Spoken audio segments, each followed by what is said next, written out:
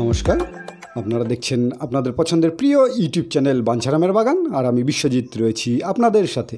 আশা করি আপনারা সবাই ভালো আছেন এবং আপনাদের গাছগুলো ঠিক ততটাই ভালো আছে। এই যে এখন আপনারা যেই রজনীগন্ধার গাছটি দেখছেন, যাতে একটা স্টিকে ফুল ফুটে আছে, এটি আমার গত বছরের ফুল ফোটা গাছ।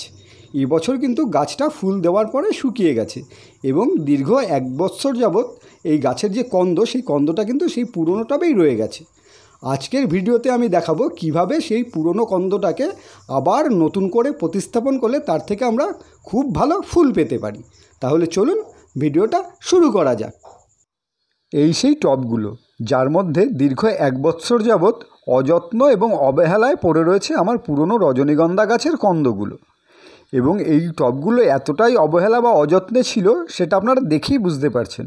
দেখুন, এই টবের ওপরে কিন্তু কিছু ঘাস জন্মেছিল এবং জলের অভাবে সেই ঘাসগুলো শুকিয়ে গেছে। এবার আমি এই টবটা থেকে মাটি সমেত টোটাল কন্দটা বাইরে বের করে নেব। এই টব থেকে মাটি সমেত কন্দটি বাইরে বের করে আনবার পর এই মাটিটা কিন্তু আমরা হাত দিয়ে যতটা সম্ভব হালকা করে ছাড়িয়ে নেব এবং এটা এতটা সাবধানে করতে হবে যাতে কোনো চোট আঘাত না লাগে, কারণ এই 1 বছরে কিন্তু এই কন্দটার মধ্যে নতুন নতুন প্রচুর কন্দ তৈরি হয়েছে, যেগুলো থেকে এবছর নতুন চারা পাওয়া যাবে। যাতে সেগুলো ভেঙে না যায় তাই খুব সাবধানে যতটা সম্ভব হালকা করে মাটিটা ছাড়িয়ে নিতে হবে। এখানে দেখুন, একটার মাটি আমি ছাড়িয়ে নিয়েছি এবং দ্বিতীয় টবটিও ঠিক সেই একইভাবে ছাড়িয়ে নেব। এই টবটায় দেখুন একটা পর্তুলিকার চারা উঠেছে, এই চারাটাও আমি রেখে দেবো, এটাকেও আমি নষ্ট করব না, এটা নতুন একটা টবে প্রতিস্থাপন করে দেব।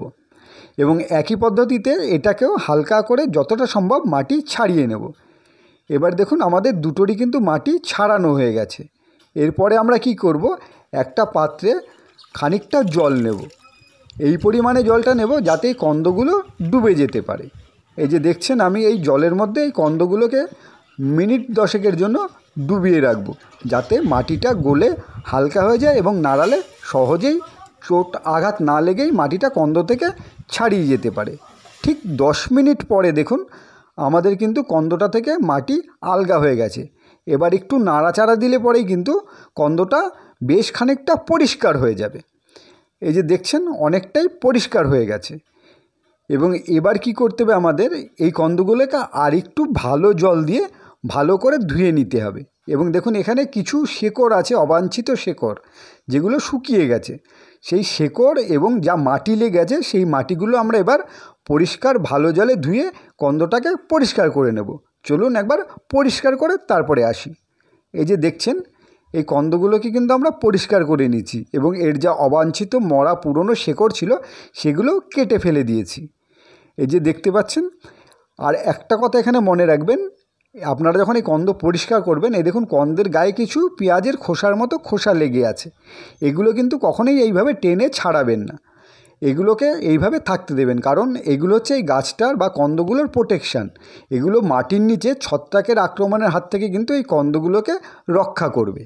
এই রজনীগন্ধা নিয়ে আমাদের অনেকেরই একটা অভিযোগ থাকে যে আমরা গত 2 বছর বা 1 বছর হলো গাছ লাগিয়েছি, অথচ সেই গাছে ফুল আসছে না। কেন যে আসছে না তার কারণটা চলুন একবার জেনে নিই। এই যে আমার হাতে যে কন্দটি দেখছেন, এই কন্দটা একটু ভালো করে খেয়াল করলে দেখবেন এর মধ্যে অনেক বড় বড় কন্দ আছে এবং অনেক ছোট ছোট কন্দ আছে। এই যে দেখছেন বড় কন্দগুলো, এই যে 1, 2, 3, 4, 5, 6, 7, এগুলো সমস্ত হচ্ছে বড় বড় কন্দ বা ম্যাচিওর বা পরিণত কন্দ। আর পাশে যে ছোট ছোট কন্দগুলো দেখছেন, যেগুলো গত বছর বা এই বছর তৈরি হয়েছে, সেগুলো হচ্ছে শিশু কন্দ বা অপরিণত কন্দ। এই কন্দগুলোতে কিন্তু কখনোই ফুল হবে না। এর থেকে গাছ তো অবশ্যই হবে, কিন্তু এই গাছগুলোতে ফুল হবে না। এই গাছগুলোতে ফুল আসতে 2 থেকে 3 বছর সময় লাগবে এবং 2 থেকে 3 বছরে এরা যখন ম্যাচিওর বা পরিণত হয়ে যাবে, তখনই কিন্তু এই ছোট ছোট কন্দ থেকে আবার ফুল আসতে শুরু করবে। এই আমার হাতে একটি ছোট্ট কন্দ দেখছেন, যেই কন্দটা কিন্তু মূল কন্দ থেকে ভেঙে বাইরে বেরিয়ে এসছে এবং এটায় দেখুন কিছু শেকড়ও আছে এবং নতুন গাছ তৈরি হচ্ছে। এটা আমরা মাটিতে বসিয়ে দিলেই কিন্তু এর থেকে গাছ পাওয়া যাবে, কিন্তু এটা থেকে ফুল পেতে হলে এই কন্দটাকে আমাদের 2-3 বছর পরিণত হতে সময় দিতে হবে, তবেই এর থেকে ফুল পাওয়া যাবে। আমরা যদি নার্সারি থেকে এরকম ছোট কন্দের গাছ কিনে আনি, তাহলে সেই গাছে আমরা কখনোই ফুল পাবো না। এই কন্দগুলোকে নতুন করে প্রতিস্থাপন করবার আগে এই কন্দগুলোকে আমাদের একটা ট্রিটমেন্ট করে নিতে হবে। এখানে দেখুন একটা বালতিতে আমি খানিকটা জল নিয়েছি এবং সেই জলে আমি এখন ছত্রাকনাশক মিশিয়ে নেব। এই বালতিটাতে প্রায় 3 লিটারের মতো জল আছে এবং সেই 3 লিটার জলে আমি প্রায় হাফ চামচের মতো ছত্রাকনাশক এই জলটার মধ্যে মিশিয়ে নেব। এবার এই ছত্রাক মেশানো জলের মধ্যে কন্দগুলোকে আমরা প্রায় 10 মিনিটের মতো ভিজিয়ে রাখব এবং তার ঠিক 10 মিনিট পরেই আমরা সেই কন্দগুলোকে তুলে নিয়ে গিয়ে একটা শুকনো জায়গায়, যেখানে হালকা রোদ আছে এবং ছায়া আছে, সেরকম একটা জায়গায় সম্পূর্ণ একটা দিন শুকোতে দেব এবং তার পরের দিন এই কন্দগুলোকে কিন্তু আমরা আবার টবে প্রতিস্থাপন করব। এবার চলুন এই কন্দগুলোকে প্রতিস্থাপন করবার জন্য প্রথমে আমরা মাটি তৈরি করে নিই, তারপরে এই কন্দগুলোকে প্রতিস্থাপন করি। যে এখানে আমি যেই মাটিটা নিয়েছি এই মাটিটা হচ্ছে বেলে দোআঁশ মাটি। দেখুন মাটিটা কেমন ঝুরঝুরে, তাই এখানে আলাদা করে আমি আর কোনো বালি মেশাচ্ছি না। তবে যারা এঁটেল মাটিতে করবেন তারা অবশ্যই কিন্তু পরিমাণ মতো বালি মিশিয়ে নেবেন। এটা হচ্ছে নিমখোল এবং এখানে 2 টব মাটি আছে। আমি এই 2 টব মাটির জন্য প্রথমেই 2 মুঠো নিমখোল এই মাটিটার সঙ্গে মিশিয়ে নেব। যে কোনো ধরনের গাছের মাটি তৈরি করবার সময় এই নিমখোলটা সেই মাটিতে অবশ্যই মিশিয়ে নেওয়া উচিত, কারণ এই নিমখোলটা আপনার গাছের শিকড়কে মাটির নিচে পোকামাকড় এবং ছত্রাকের আক্রমণের হাত থেকে কিন্তু রক্ষা করে। তারপরেই আমরা এই মাটিতে মিশিয়ে নেব 2 মুঠো সর্ষের খোল এবং 2 মুঠো সর্ষের খোল মেশানো হয়ে গেলেই এই মাটিতে আমরা মিশিয়ে নেব 2 মুঠো ভার্মি কম্পোস্ট। এখন আপনারা যেটা দেখছেন সেটা কিন্তু আমি ভার্মি কম্পোস্ট মিশিয়ে নিচ্ছি এবং এই ভার্মি কম্পোস্ট মেশানো হয়ে গেলেই এই মাটিতে আমরা নেব 2 মুঠো বোনমিল বা হাড়ের গুঁড়ো এবং এই সমস্ত উপাদানগুলো ভালো করে এই মাটির সাথে আমরা মিশিয়ে তারপরেই কিন্তু এই গাছটাকে আমরা এই মাটিতে প্রতিস্থাপন করব।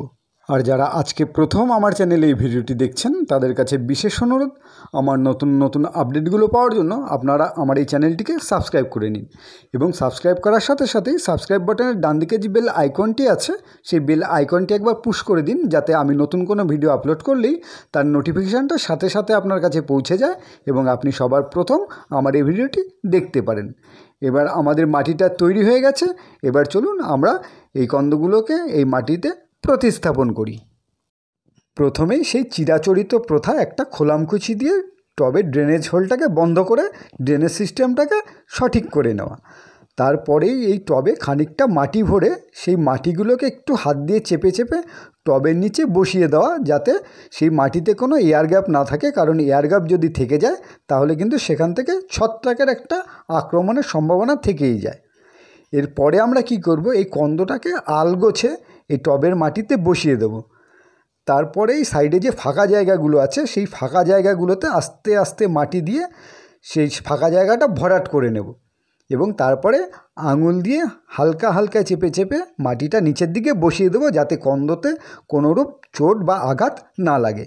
আর এখানে আরেকটা কথা মনে রাখবেন, যখনই আপনি পুরনো টবে কোনো নতুন গাছ প্রতিস্থাপন করছেন সেই ক্ষেত্রে অবশ্যই টবটাকে ভালো করে ধুয়ে এবং ছত্রাকনাশক দিয়ে ধুয়ে নেবেন, যাতে টবটা ছত্রাকমুক্ত থাকতে পারে। রজনীগন্ধার কন্দগুলো কিন্তু আমাদের প্রতিস্থাপন করা হয়ে গেছে। এরপরে আমরা এই টবের মাটিগুলোকে খুব ভালো করে জল দিয়ে একদম সম্পূর্ণ ভিজিয়ে দেব। তারপরে একটা নির্দিষ্ট জায়গায় আমরা এই টবগুলোকে রেখে দেব। এবার দেখুন ঠিক 10 দিন পরে কিন্তু এই রজনীগন্ধার কন্দ থেকে নতুন নতুন চারাগুলো বেরোতে শুরু করেছে। আশা করি আমার এই ভিডিওটি আপনাদের ভালো লেগেছে। যদি ভালো লাগে তাহলে অবশ্যই একটা লাইক দেবেন। আজ এই পর্যন্তই, আবার দেখা হবে পরের ভিডিওতে। নমস্কার, ধন্যবাদ।